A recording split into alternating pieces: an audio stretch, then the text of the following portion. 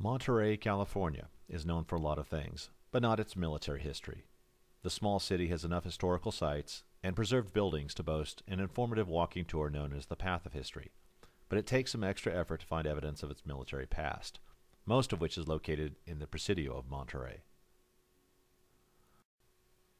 American control of the area began in 1846 during the war with Mexico, when U.S. Navy Commodore John Sloat landed a small force in Monterey and claimed the territory for the U.S.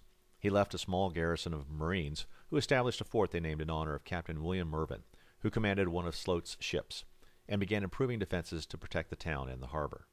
The Monterey Presidio still has an active American military presence, and portions of the base are off limits to non-military personnel.